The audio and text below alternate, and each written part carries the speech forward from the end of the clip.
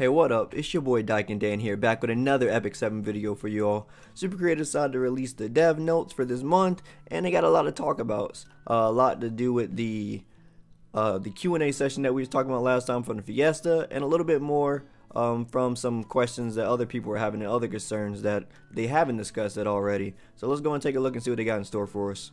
So first off, they're saying, we here at Epic 7 feels like the most entertaining aspect of Epic.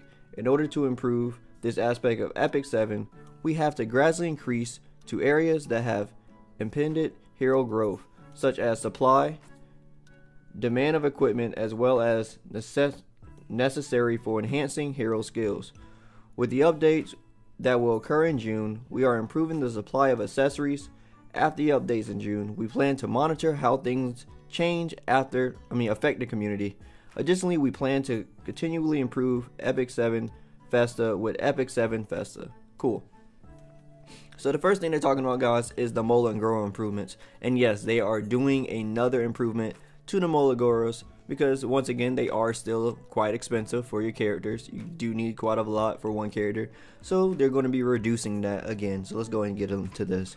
It says in the previous update on March 28th, the second improvement of the Molagora system was implemented. However, it is because of the skill that some players wish to enhance their various heroes, which are still too costly. We're preparing a third round of Molagora systems. Currently, we're planning on reducing the Molagora cost to 12 to 18% lower than the current standard, and we're preparing to implement these changes in July. So this is going to be coming in July update.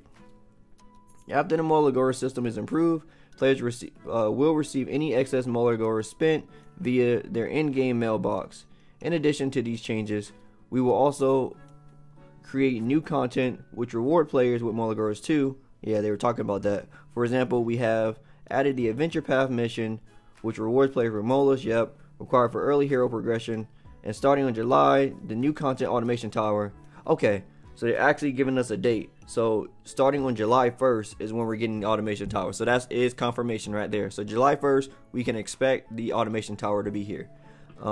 We'll offer other Molas as rewards. However, please know that we are not considering a skill recall function. Okay. We're planning new content so different heroes can be used in a variety of content, such as world balls, which include in the future. Additionally, we continue to balance heroes so that every hero can be used effectively. So they are hearing our concerns about how the Molas are being used and how expensive they are, and I'm pretty sure they see that, hey, this is probably our most bought pack because it's so hard to get them, and you know they are very rare. Well, not rare, but it's very limited in the amount that you can get per month. So we're going to be getting new ways to get them. Like they mentioned, the adventure path for newer players so they could get some, as well as the automation tower is going to be a new way. So reducing the cost again. No recall for skills though, so no recall for the skills, but access will be given. And yeah, I think that's just a good implementation overall. I don't know if they're gonna keep reducing them. I think this may be like the last reduction for a while. I think this is good. I think once we get this and they implement more ways for us to get Mola, because this is both ways they could balance it, right? They can either reduce the cost or they could give us more ways to get them, so they're not as limited as they are. So they're doing a bit of both. So I think this is a very good balancing in this way, especially if the automation tower can give us. We got to see how many of it give us, but just the fact that it's going to be able to give us some period, I think is a good thing overall. All right, let's go and get into this. The meat of this, the balance changes. I know a lot of people have been talking about the balance, who they want to see nerfed, who they want to see buff. Let's go ahead and see what they got in store for us. It says, recently we have received many questions regarding the balancing of new Moonlight heroes, and we consider these questions to be very important. Moonlight heroes have been designed specifically for PvP content, PvE in-game content that allows players to compete with each other, so they are commonly used for PvP content. Later on, we plan on revamping quests and introducing new and more challenging PvE content such as world balls. In addition to these changes, we will also monitor the usage of newly released heroes and balancing old heroes so that their rate of selection is not drastically different when compared to newly released heroes. Additionally, we also plan on creating new metas and strategies with the release of new heroes. At the Epic Festa, we announced on June 27th, We will go into finer details on these changes in a separate notice. First though, we would like to explain the main intentions of the balance within this notice. So basically what they're saying here, guys, is when they make these Moonlight heroes, they have PvP in mind. That's why when you see like the tier list, or you see people opinions on them, a lot of people look at the kit of a Moonlight hero and it automatically just screams PvP. You know, a lot of these Moonlight heroes are really good for PvP, but they don't really excel in any like PvE content. You could use some of them, like some of them are pretty good, you know, like Cartridge and whatnot, you know, a few of them here and there, maybe Armin in certain situations on some floors of Abyss. But for the most part, most of them are used specifically for PvP because that's just how their kits are. And what they're trying to do with the balance of the game now is they're trying to basically make counters to like the stronger characters. So rather than nerfing characters, they rather just make counters. It seems like they want to obviously like tone down like some really crazy stuff, but also they just want to make counters so they can have a variety in play. So I think that's the route they're going with it. It's kind of interesting that they say that they're like designed specifically for PvP as well, even though we know that. I just kind of almost makes me wonder, almost worry a bit, like if the future of the game is going to be like specifically like PvP content is going to be like strictly like all like light and dark units that like in game, like, you know, after their like 10-year run of like all the episodes at the end of the game, you know, with all the PvP content, all the content we have, is the PvP content is going to be run specifically by only light and dark units. That kind of worries me a little bit, but who knows? With the balancing that it can do and the team comps that we're going to be able to explore, I'm pretty sure there's going to be some room for some elemental heroes as well, and not the Yu-Gi-Oh ones. Alright, so let's get into this. New hero Lilibet. The new hero Lilibet is released as a warrior with an ability called Extinction. Extinction is a powerful new skill that discovers the target heroes from being able to revive both passively and actively. Currently, heroes that can employ resurrection effects are heavily used in Arena, and with the addition of the hero sets, it is not easy to effectively counter these heroes. The new hero Lilibet aims to add new strategies into the arena, allowing for both offensive and defensive and wider and healthy meta. Got you. Okay, so this is what they were talking about, guys. So they were saying that they want to make heroes that counter the current meta. So with a resurrection hero, like a passive that allows you to not resurrection, that's going to stop Acades, MLKDs, that's going to stop Roulette, it's going to stop these characters from reviving. And this may also stop the revives. It says both passively and actively. So it's going to stop the passive ones too. So like Arbiter Vildrick coming back, it's going to stop that and whatnot. So it's definitely just going to shake up the meta. And there was like some other news of another character. It's not in these notes, but there's another character that I saw that somebody was pulling from some of the resources. I believe they got some leaked information or something. That there's another hero coming. I forget who it was. I think it was Karwick. Was it Karwick? I don't remember. Let me know if you remember who it was, if you've seen it. But it's a unit that had an active passive of being able to basically negate stun and sleep, which is going to like stop you know, ML Aramithas and ML balls like running wild right now in Arena and any PvP content really. That would just stop that. So they're definitely trying to shake up the meta with new units and be able to counterplay. Now it's also interesting to talk about this, just to go a little bit off topic, with the live PvP that they're talking about coming out. I stated this before, and I don't want them really to show the units that you're going to be playing before, because if that's the case, because if this game going in a counter type meta, then you're never going to get inside of a match if you can see who your character, if your opponent is picking. You know, if they say like, oh, okay, I'm gonna pick this character, and then you're gonna be like, oh, they're picking that character, and I'm gonna pick this character, and be like, oh, then you're picking that character, and I'm picking this character, and it's just back and forth, and you're never gonna get inside the match. So I think you should just get inside the match, and then, you know, you should have your best team, the team you think counters the most like meta characters or whatever characters you think your opponent will be playing, and then when you get inside the match, then you see what team they got, and you know, you come up with your strategy with your units there. So I think that's the best way to go about it, and it makes for more interesting stuff. So they also got some actual rebalances for some characters here. Arbiter Vildred. Revival is a key opponent for Arbiter Vildred. However, after revival, some players found it difficult to deal damage and continue to survive. Various improvements have been made to increase the effectiveness of Arbiter Vildred. Please see the balance changes for Arbiter Vildred below. So basically, yeah, it's right here. It says damage dealt will no longer be affected by health loss. Instead, the base of the value damage will be decreased by 30%. The base value of damage will be decreased by 30%. Does that mean, did they mean to say increase? Because this one says increase. It's the same thing. It says damage that will be no longer be affected by health loss. Instead, the base value will be increased by 30%. I think they meant to say increase. I think that might be a error. Mistake. Let me know if I'm wrong on that though.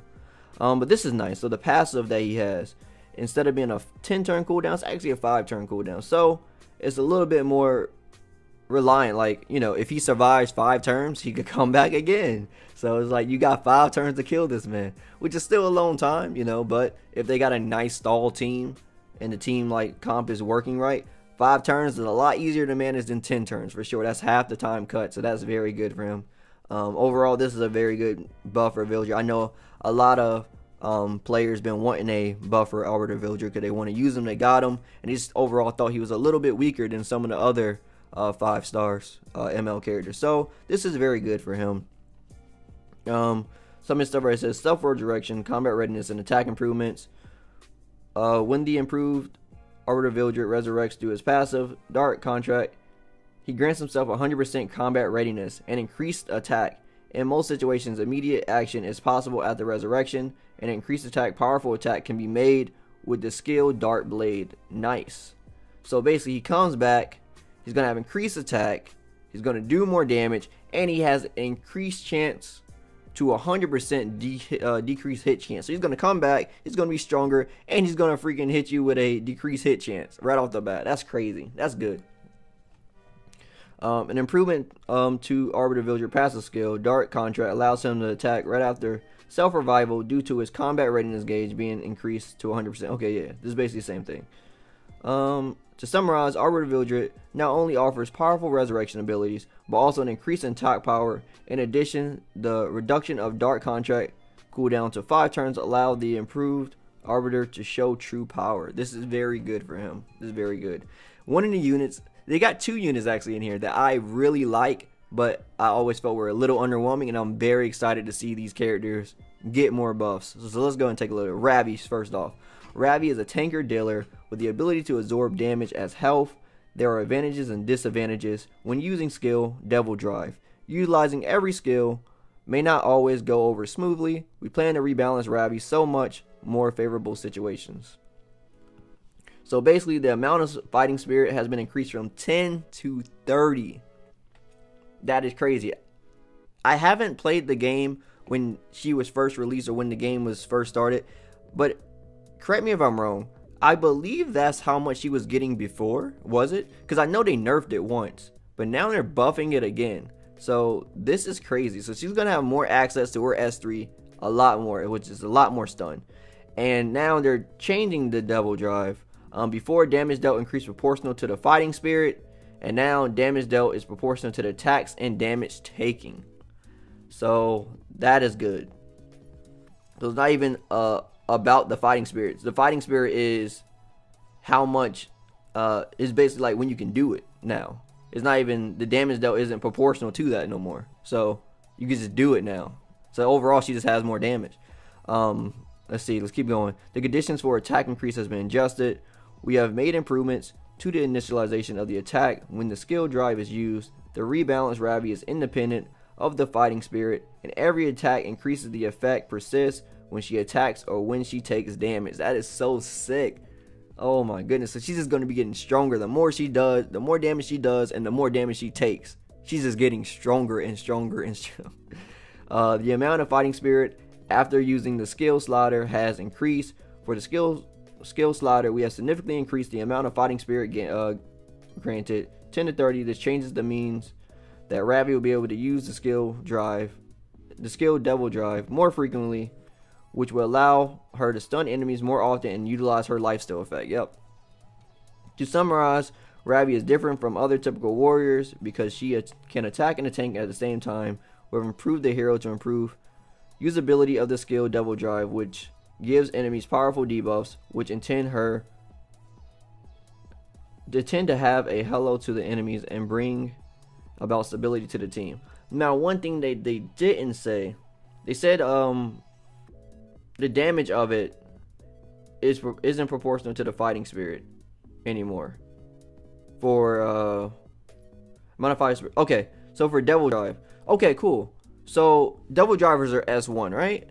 If that's her S1, then that's really good, because the problem was you didn't want to use the S3 because you wanted to keep the fighting spirit, right? But if it's no longer proportional to the fighting spirit and is proportional to the damage dealt and how much she takes, then you can always just use S3, and she's going to be getting her S3 even more faster. That's really good for this unit. This unit can be very good at AoE stun now. AoE stun that's usable and it doesn't lower your overall damage. That is very good. This unit can be very scary now, and I'm very happy. I want to build this unit again. I'm very happy about that. All right, now Cigarette, another unit I really like. Probably like my most favorite unit in the game right now. Well, one of my favorites.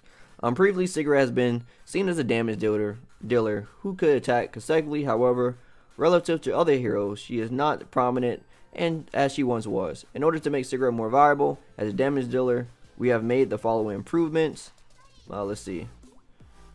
The chance of inflicting 2 bleeds effects it increased from 35% to 50%. So they're increasing her chances, and the chance of inflicting bleed increases from 85 to 100%. So basically, and I guess this is going to be like molar improvements for her, because these are like chances which you can improve in her molar system. So basically, she's going to be able to get a 50% chance for 2 bleeds and a 100% chance basically to inflict 1 bleed. So she's guaranteed at least 1 bleed. And then of course, the penetrate defense, guillotine and penetrates defense by 30%. What is it now? Is this a change? It don't seem like this changed. It doesn't say it's changed penetrate defense by this much to this much. So I don't know if that's a change actually.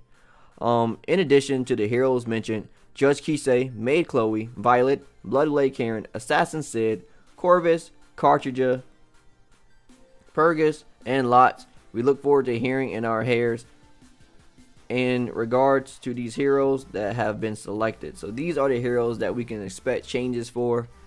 Whew, okay. So if they're buffing Corvus, that's kind of scary because he's pretty good in the meta right now. Judge Kisei is very good. Maid Chloe is pretty good in some situations. Bloodblade Karen definitely needs a buff. Assassin Sid definitely needs a buff. They're talking about regular Cartridge here, so okay. And Purgus and Lots, I can see him needing a buff. Violet, I'm kind of scared. I feel like Violet's good, so he could go either way. Are they buffing him? Are they nerfing him? I think he's pretty good though, so we're gonna see. We're gonna see on that one. Other improvements, guys. Oh, right here, I forgot this. Please note that the changes are not final and they may differ when the actual balance update occurs in the future. Epic 7 would like to be able to balance heroes and artifacts at approximately 68 weeks intervals to encourage unique metas with a variety of heroes. So you hear this. So they are hearing our wants for immediate change. Now what they're trying to do is they're trying to make balance changes to heroes and artifacts in a 6 to 8 week interval to change the meta up. So every basically 2 months we can expect a balance change to shake what is happening inside the game, and that's very good. It keeps the game fresh. It keeps more heroes. You know, you see a different change of heroes, a different change of pace. It's very good for a game like this. So it's just overall just a good thing for a game's lifespan, especially a game that they're planning to make content for 10 years. Stuff like this is very good. And we get into the end around here. Let's continue. Moonlight Summon improvements. The amount of materials required in order for players to receive Moonlight Summons is high. Additionally, the difference between the expected results and the actual results is also large. Therefore, we have been discussing the need to implement certain safety measures. That's very interesting. They don't go into detail about this. It says, however, we need to take caution as we approach the issue because the summon system would change the value of how many heroes and materials is in the game. We heard a lot about opinions about the issue, and developers and publishers regard it as an important issue. So basically, what is happening here? Like they hear us the cries about not getting, you know, players playing for since the beginning, not having a 5-star ML and stuff like that. Like they hear it, so they're thinking about a like safety measure. I wonder if it's going to be like almost like a pity system like in it. Like after a certain amount of MLs, you're guaranteed at least something like a 4 or 5 or something like that.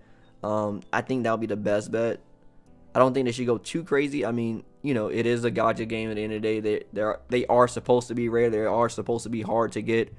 But I guess something to like make players feel like they are progressing or they are getting something is better, you know, because you will lose player base, I guess, if you've been playing a game for 5 to 6 months and you know you're not getting characters, but all your friends are. It just makes you feel bad, and eventually you just, you know, it makes you feel like you want to stop playing. So implementing some system to where like if you aren't getting something, you like at least get something later may work.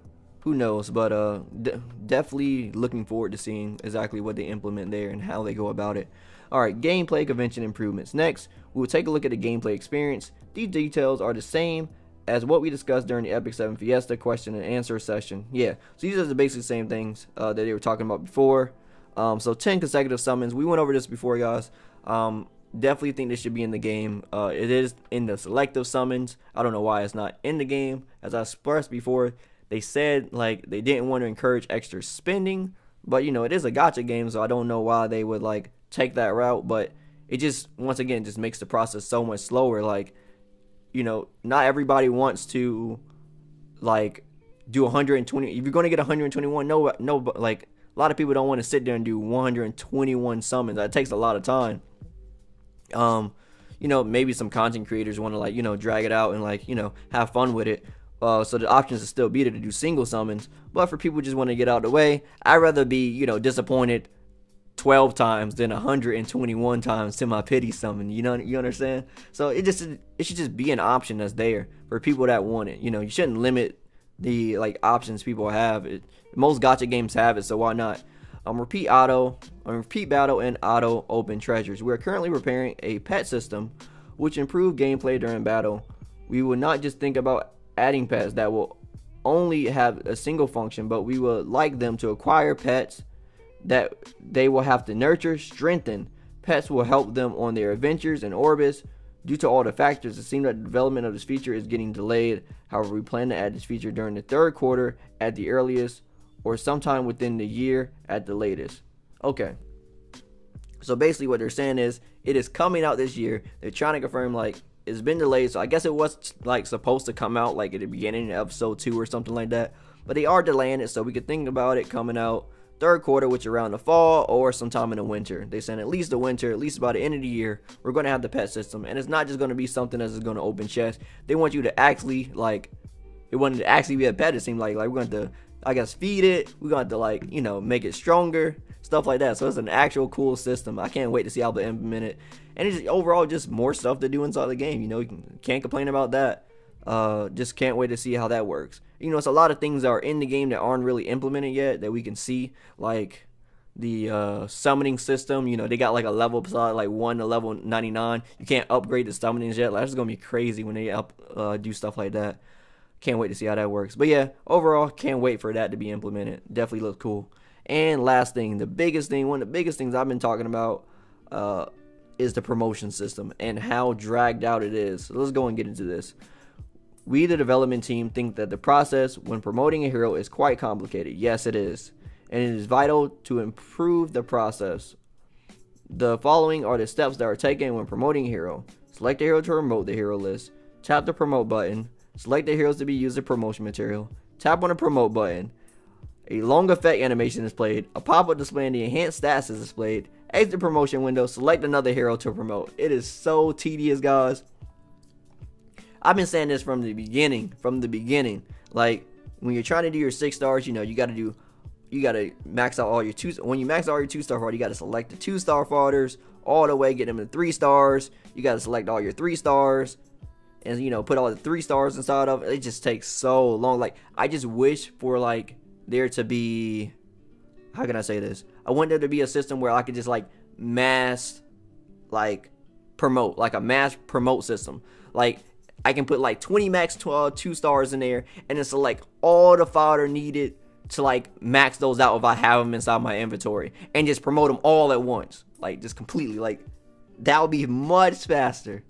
Like, they can make the menu look like the transmission menu or something like that. But, you know, just I want to take my max fodder and then like just select all the fodder I need. Like, all right, you need 20 2-star fodders to like max these, like max 2 other 2 stars. I'm like, all right, bam, bam, bam, bam, bam, done. All right, promote it all at once. Like, just something to make the process faster. I think would just speed up the process of making 6 stars much quicker. We are going to make improvements that will ease the process, at least for Phantasmas. That's good, at least for that. We plan to make these improvements in July at the earliest, so that's very good. They are going to do something about it. I can't wait to actually see exactly what they're going to implement and how they're going to take the approach for it. Inventory expansion, yes. This is also another big thing I was talking about. And last thing, there are many details that involve in order to make adjustments to the hero window and expand the inventory. As a result, it is not possible to make changes to it immediately. However, we understand the frustration that players may face because of their lack of space in their inventory. We have worked on it and are still working on it. Of course, the changes they have are the storage feature, and they are doing this update where the charms are excluded from the equipment area. That's going to be in a different space. So with this, they have expressed that it is hard to, like, I don't know why it's hard in the development side to up the storage space for like characters or equipment, but you know, as I've been expressing, as more units come out, you know, more 3 stars, more 2 stars, and all that, as we get more units that we want to collect and like save, the harder it is for us to like keep the amount of space that we need to like make the 6 stars that we want. You know, you're going to have a lot of fodder in there that takes up a lot of space, and you know, to promote your heroes and stuff like that. So overall, making this process faster and just giving us like more storage or some type of way. They can just make the storage feature like another game that I played, Grand Blue Fantasy. They have a storage system. You pay for it with like some of your currency, but if you run out of inventory space, you can literally put extra stuff, equipment and heroes inside of the storage space and then take them out whenever. If the storage space worked like that, it would be much better. Like right now, you can only put in, it only automatically puts in from summons. You can't actually put stuff inside the storage space yourself. If we could do that, then it would be much better and a lot more easier to manage. But that's definitely a problem that I'm glad they are addressing. And overall, they are addressing a lot of stuff in these notes. You know, they hear us and they are trying to work with the problems that we're having. And that's one thing I like about Smilegate and Super Creative as a company, you know, as a collab together. They listen to the community, they hear the community, and they, like, you know, they try to take everything that we have said into consideration and make the best improvements, not only for themselves but for the game to last for a long time and to keep it fresh for the players overall, and an enjoyable experience. But anyway, that's all I got for these notes. Sorry it was such a long video, but it's so much to cover. They're doing so much for us, from episode 2 to these dev notes to the Q&A session. There's just a lot going on, guys, and I'm just trying to deliver all the news so you know everything that's going on. Anyway, you liked anything I had to say, drop me a like. I greatly appreciate it. And if you want to see more from me, follow me on socials. As always, my name is DaikenXDan, and I'll see y'all next time. Signing out.